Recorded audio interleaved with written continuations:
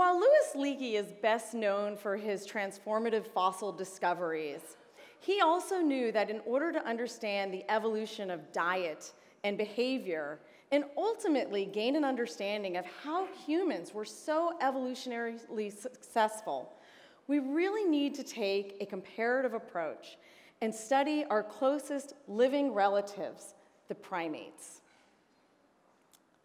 He knew that fossils alone could not tell us what early hominids were doing and how they survived in a changing environment.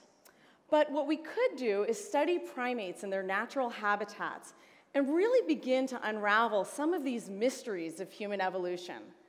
We could begin to ask questions like, what were they eating? How did they survive the lean periods? How social were they? And how did they compete for limited resources? And many of you may ask, why orangutans? Orangutans, their lineage split from the human lineage about 14 million years ago. So why not study chimpanzees that split only about 6 million years ago? Well, the work that we've been doing in my lab, we found that orangutans have a lot in common with humans, particularly when we're thinking about diet and health. For example, orangutans have a great propensity to put on body fat when they're in an energy-rich environment. They get really fat when you give them high energy foods. So the work in my lab particularly focuses on how this changing environment and the variation in the availability of food resources, and particularly fruit in the habitat, influences the dietary strategy of orangutans, and how that in turn affects their health. And I hope that through this research, I'm able to gain an understanding of perhaps how this changing environment influences their health, and we can begin to get a better understanding of how we've gotten ourselves into this this worldwide obesity epidemic. So how has the human diet changed over time? So the story I'm going to tell you about today begins with the orangutan, the only great ape other than ourselves found in Asia. And orangutans are found in Indonesia on the islands of Sumatra, shown here, and Borneo, shown here. And where I work is the Tuanan Orangutan Research Center, which is located right there. It's in central Kalimantan in Indonesia. And what's interesting is that the rainforests of Borneo are often viewed as impoverished habitats for the frugivores that inhabit them. And these forests are different than the rainforests that we find in other parts of the world. And the reason is that these forests are characterized by these high periods of fruit availability. But these periods are quite unpredictable, and they're often followed by long periods of low fruit availability. Now, these rises in kind of low periods of fruit availability have been closely linked to El Niño events. And what we're also saying is that when we have these major fires, and they're becoming more and more common in Indonesia due to rising temperatures, what we're seeing is that these periods become much longer. And so, for a large arboreal frugivorous primate like an orangutan, they've got to figure out how to survive during these periods of very low food availability and fruit availability. And this is really what my research focuses on.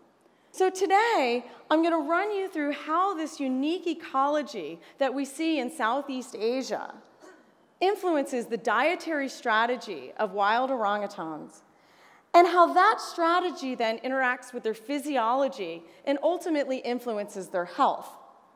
And then I'm going to bring this all back to what's going on with the human obesity epidemic that we're currently experiencing.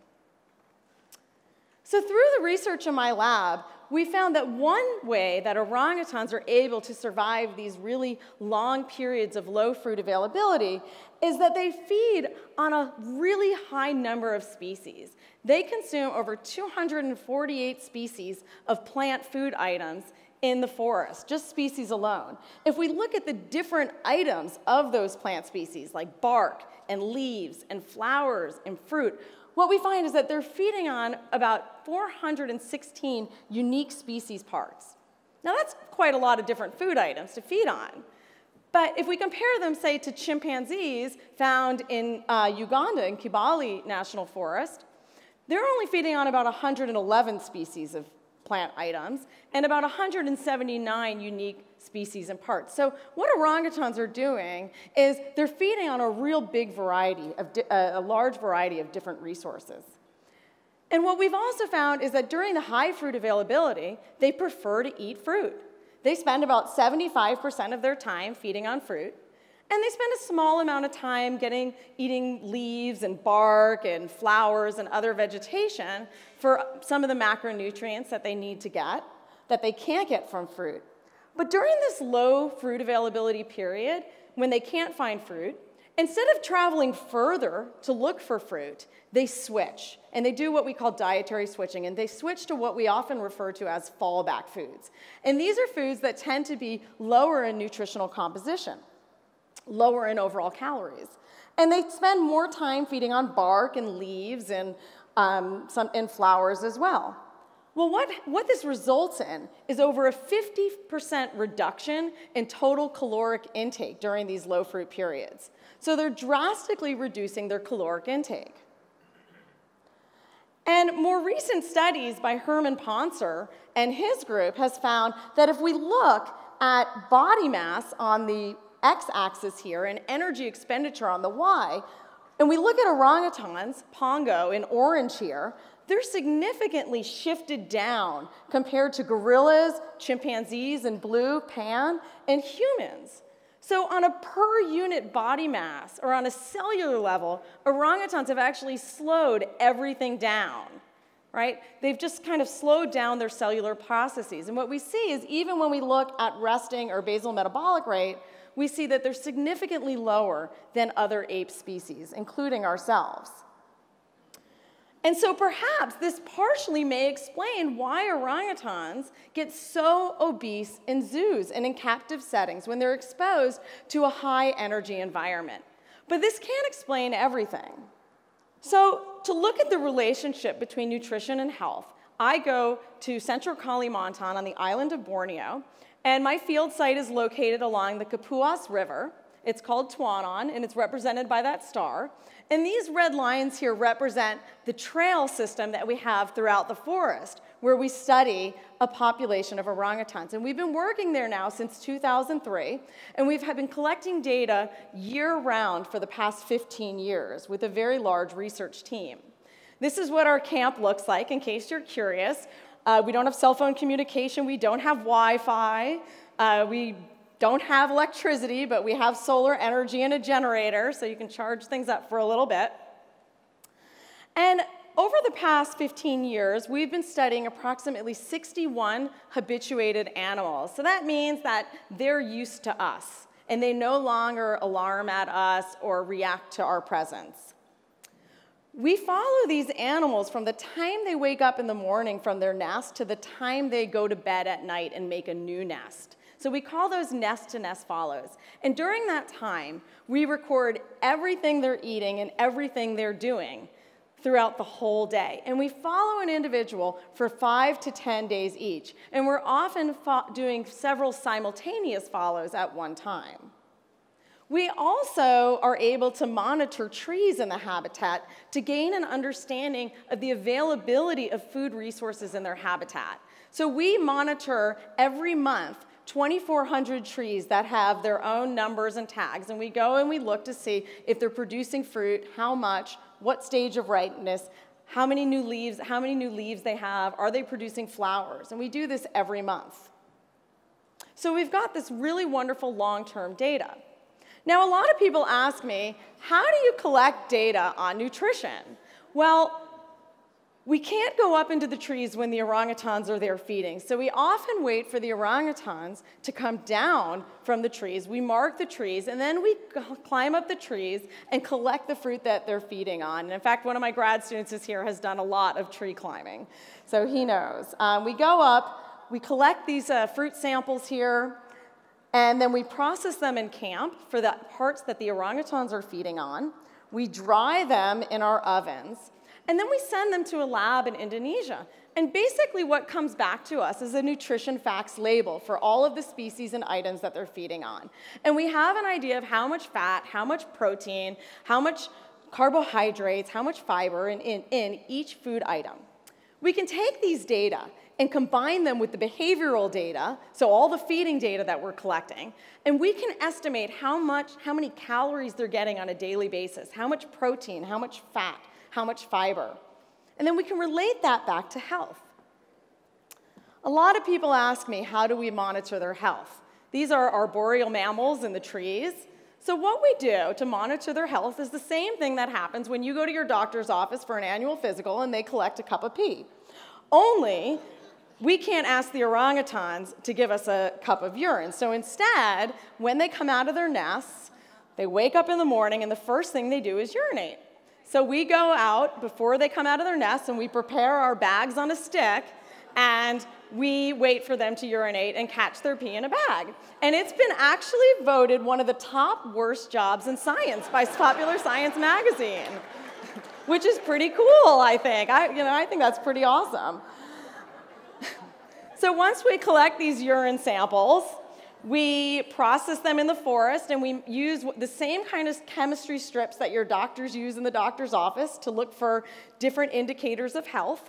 And then we take these samples and we freeze them in our solar freezer in camp, and we then send them to my lab at Rutgers. And in my lab, we can look at a number of markers of health, energy status, and inflammation from these urine. We can get a lot of information from these urine samples, and I've got a full freezer of orangutan urine. So a couple of the things that we've been looking at are ketone bodies. Ketones are produced as a byproduct of fat catabolism. So if you're burning fat, and you were to stick one of these chem strips into your urine sample, you would have evidence of ketone bodies. We also look at C-peptides of insulin. C-peptides are produced in equal proportion to insulin. So when there's a lot of sugar, elevated sugar in the blood, your body will produce these C-peptides, and they're actually excreted in urine. So we can measure them in urine as well. And we also look at urea. Now, urea is basically nitrogen, and protein is made out of nitrogen. So urea gives us a very good marker of protein balance state and how much excess protein they have in their diet. And it can also give us an indicator if they're actually going into starvation and starting to digest their own skeletal muscle, so their own muscle.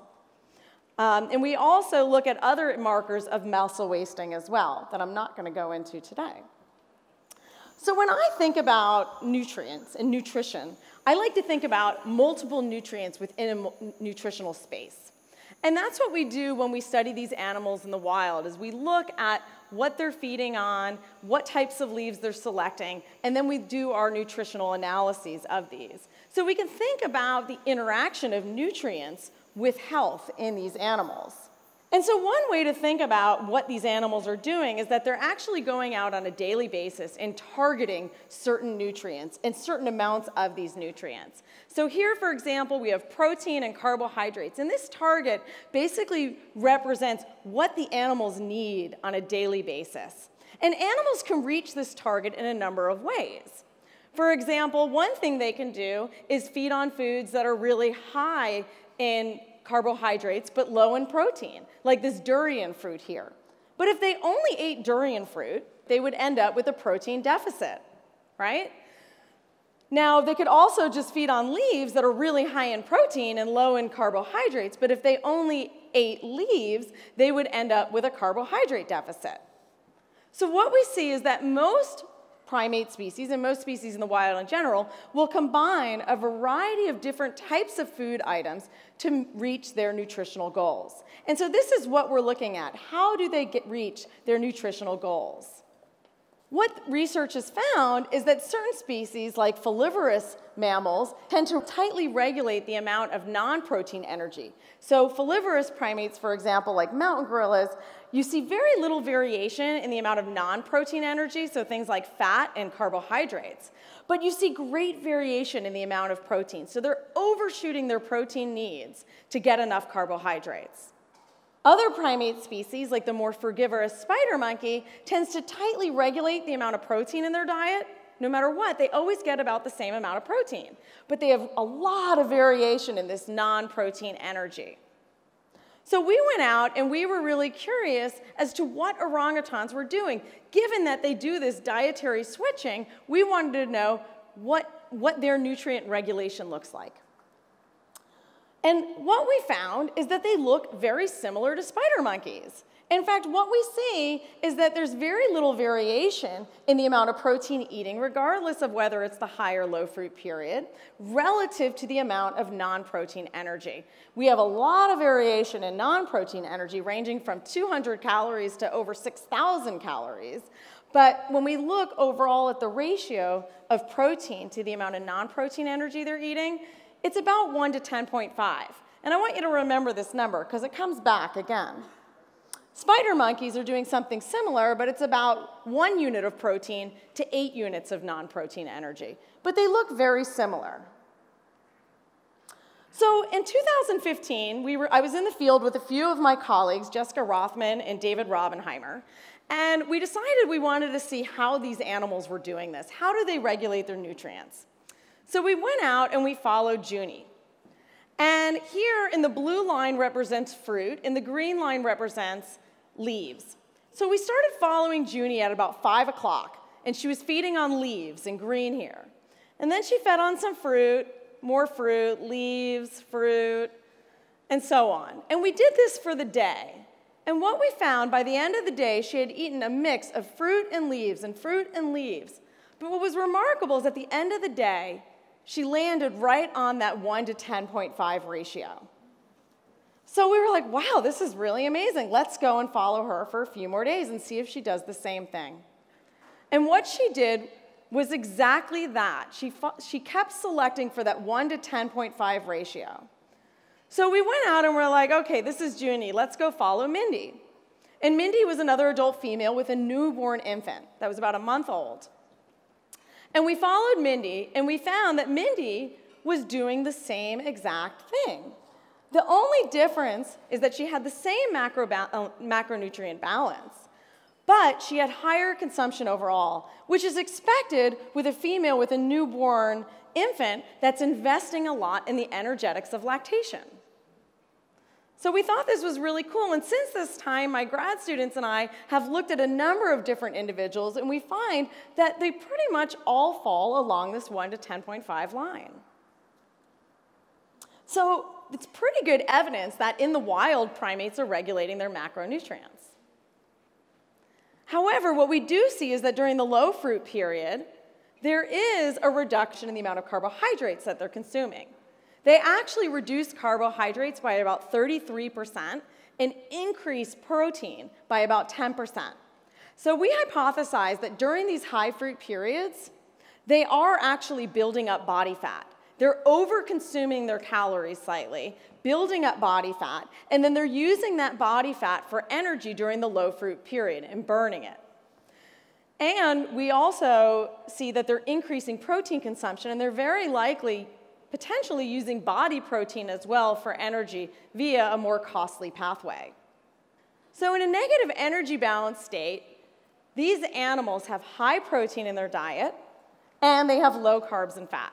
Sounds like most of these diets that we're all going on all the time, these newer diets where they say high protein, low carbs, low fat. And this is the formula for orangutans to burn fat. This is what works for them. So the question is, given what we've learned about orangutans, what can we learn about ourselves? And how do we compare with orangutans? And what are the implications for human health? So we know that we're in a worldwide obesity epidemic. This is no secret. We know that we need help, and we recognize that the main culprit is a transition in our diet from whole foods and real foods to foods that are processed, high in fat, and high in carbohydrates. It's very difficult to know what our early ancestors were feeding on and how they coped with the changing environment. But what we do know from tooth morphology, isotope evidence, and also fossilized plant remains found in the teeth of these fossils is that our ancestors primarily had a plant-based diet that was supplemented with nuts and with meat and with some honey. However, we can't take a time machine back to figure out how they coped with a changing environment. We know the environment was changing. But what we can do is instead study primates and our living relatives and look at how they are coping with a changing environment, and then we can better understand how humans have gotten to where we have today. So one way to think about the obesity epidemic is through a hypothesis called the protein leverage hypothesis. And this hypothesis basically says that a very small change in the amount of protein in the diet will result in a much larger change in the amount of carbohydrates and fat. And this is if humans are like orangutans and they're prioritizing or regulating the amount of protein. So if humans are regulating the amount of protein, we would expect this to lead to perhaps to the obesity epidemic. So you can imagine if we switched from a diet that was 14% protein to a diet that's 12.5% protein. In order to regulate that same amount of protein in our diet, we would have to actually increase carbohydrates by 14%. And that's quite a bit. So the question is, could this explain the current obesity epidemic? Well, what we find in human populations is that they do look very much like what orangutans are doing. And it's very clear that humans are regulating protein. And even when we look at choice experiments in humans, we see that when humans are given a wide variety of foods with different ratios, they tend to regulate the amount of protein, regardless of what the diet is. So it seems that humans are doing something that's very similar to orangutans, in that they're regulating the amount of protein in their diet. Now, the protein leverage hypothesis also predicts that the percentage of protein in our diets has actually decreased over time. And in fact, if we look at data from the United States, we do see that the percentage of protein in our diet has decreased. But what's interesting is the amount of energy that we're consuming has greatly increased over time. So when I think about orangutans, I think about how the human diet has changed over time.